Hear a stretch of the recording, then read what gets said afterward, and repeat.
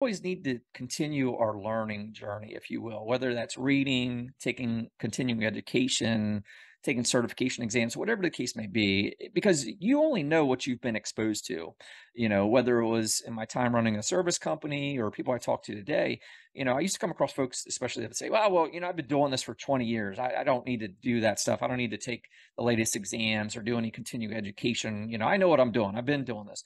And, my response to that generally is you know what you know, right? And you may pick up a book or you may do a certification exam and sure, you might know 75% of it already. Great. Yeah, par for the course. So we've got that. You know your stuff, but you only know what you know. So therefore, you can learn that other 25, 30% that you've not been exposed to, when you read, when you take these exams, when you go additional credit courses or whatever the case may be, but you only know what you know. And it's important to get exposed to things that you haven't yet seen in your experience in your career, so that you can be better prepared for when those times come, or just knowing that they might come, or even be better at the things you already know, just because you may learn other tricks and tweaks and other sorts of knowledge to help you along your way. So always keep that growth mindset on your journey.